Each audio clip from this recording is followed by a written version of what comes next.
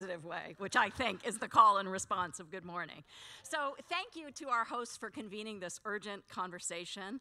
And let me just say that over the course of today, you will encounter a slew of cogent arguments for taxing the ultra-rich. You've already heard why this is smart economics. You'll hear more about why it is good for racial justice, good for public health, and good for the planet.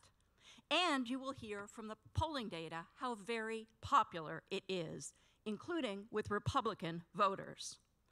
But all of this begs the question of why, if it is so wise and so widely desired, it will also be so hard to do.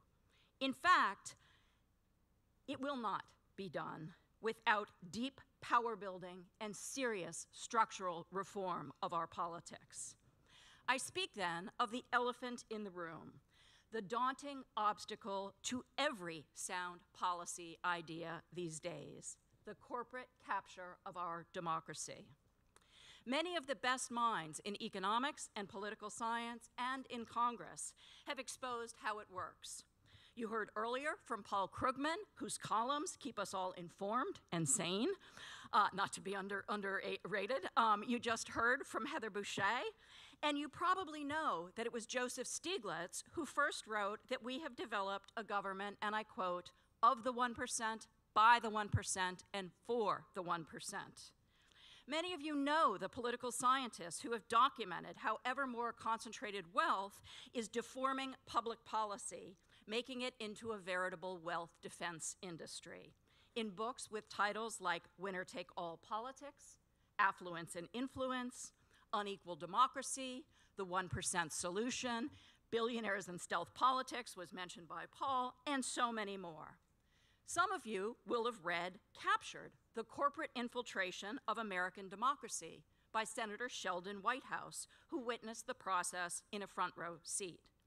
And whether from Jane Mayer's path-breaking articles on the Koch brothers in The New Yorker or her magnificent book, Dark Money, nearly all of you know that the fuel that drove this government capture was political spending on the part of billionaires determined to rig the system in their own favor. My own research for Democracy in Chains complements these accounts. But in following the history of the libertarian political economic ideas that were weaponized into a stealth, step-by-step strategy by Charles Koch and his allies, I discovered, you might say, that it's even worse than it looked to Thomas Mann and Norman Ornstein. What we are seeing, I learned, is far more than partisan. It is an audacious project, decades in the making, to fundamentally change the relationship between the people and the government, and to do so permanently, in a manner that is designed to pin the proverbial pendulum to the right so that it cannot swing back again. This gambit is being carried out by a vast and determined network of ostensibly separate national bodies, state-level organizations, organizing enterprises, and academic outposts, with George Mason University's Marcatus Center and Scalia School of Law, the flagship, but dozens more now in operation. As Charles Koch rightly boasted to a donor summit last year, and I quote, "We have made more progress over the last 5 years than I was able to make over the previous 50. To grasp why having their plan matters, let me quote Koch Industries' Senior Vice President and General Counsel, Mark Holden, lately in the news for rebranding the Koch image with criminal justice reform. I'm quoting him as he gloated to a donor summit in late 2015. He said this, "We're close to winning. They don't have the real path. They don't have the real path." He was referring to critics of the Kochs. I found that real path in my research, I believe. It starts with gaining control over an ever-growing number of states, 30 now. It then moves through those state legislatures to rig the rules of the political process in each one in a manner that is designed to choke progressive national policy, too. Among the pivotal changes are these: redistricting to enable minority rule to a degree never seen before, hamstringing labor unions, especially teachers' unions, the most powerful and pro-public in today's America, undermining other strong liberal lobbies, such as Planned Parenthood, Then, with these core defenders of democracy weakened, and by the way, I witnessed this up close and personal in North Carolina, a laboratory. With these core defenders of democracy weakened, the strategy moves on to the next phase, with voter suppression, the privatization of public goods to alter power relations, preemption by state legislatures of local progressive wins, gaining control of the judiciary in the states, and more.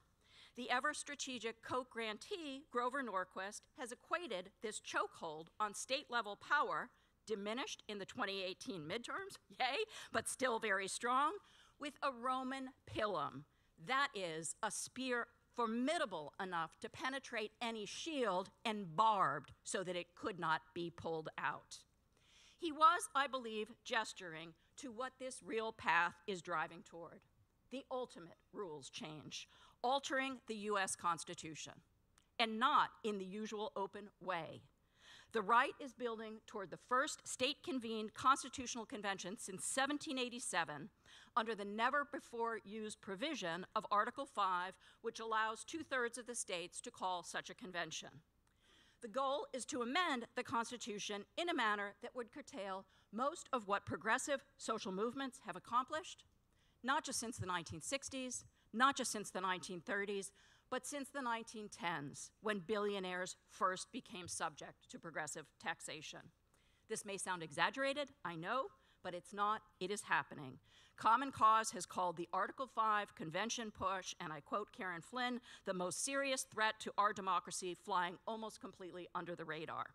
And consider this, while the eyes of journalists have been fixated lately almost exclusively on the man I've come to think about as the distractor-in-chief, organizations and elected officials funded by the Koch network, with ALEC in the lead, have been quietly lining up the authorizations needed to call such a convention.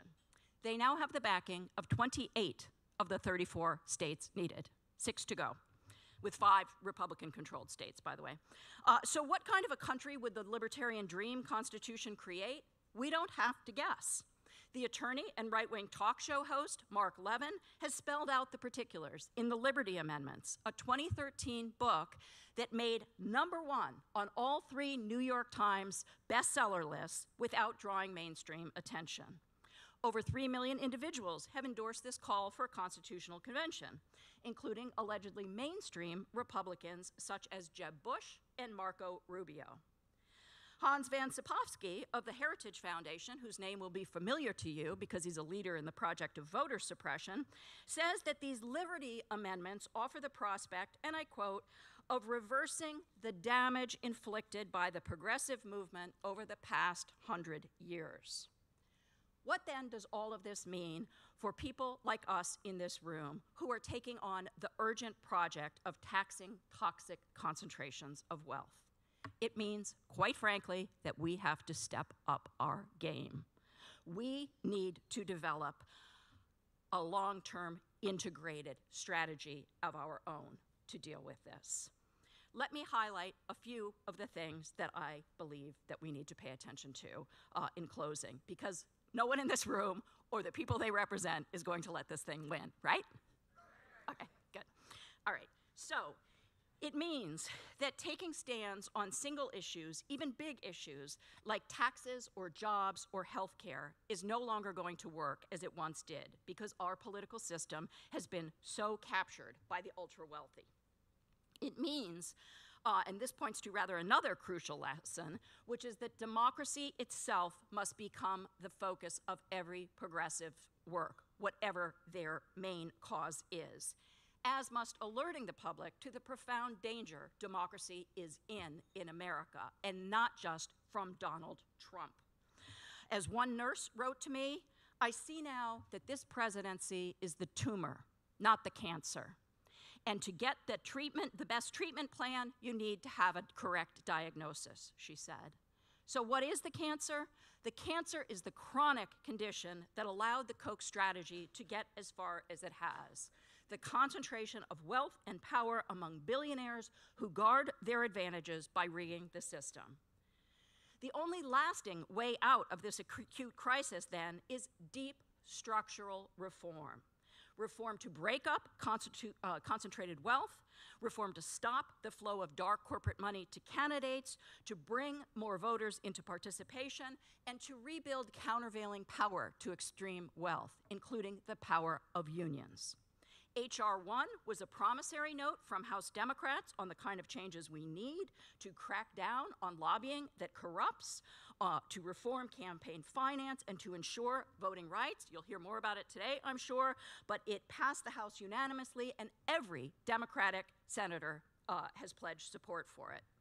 We also need to work on democracy beyond elections, year-round enhanced organization, especially at the state level where the losses had such ruinous consequences.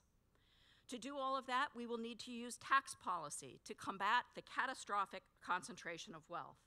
And to make that possible, we will need to build vast popular power and align as never before, as the final panel today will lay out. It's a tall order, to be sure. But here's the kind of fun irony that history is full of. In trying to take away our shared toolkit, a government with the capacity to carry out the will of the people using progressive taxation and corporate regulation, one we have taken so much for granted as not even to think about it, in trying to take away that toolkit, the Koch-led right may have done for the rest of us what we have been so unable to do for ourselves. Make us realize how much we have in common and how deeply we need one another to preserve our shared values and victories, and indeed, our common planet. As the old adage goes, there is no crisis that is not also an opportunity, and so I will simply end by saying that if we want a healthy fiscal policy, we are going to have to get a healthy democracy. Thank you.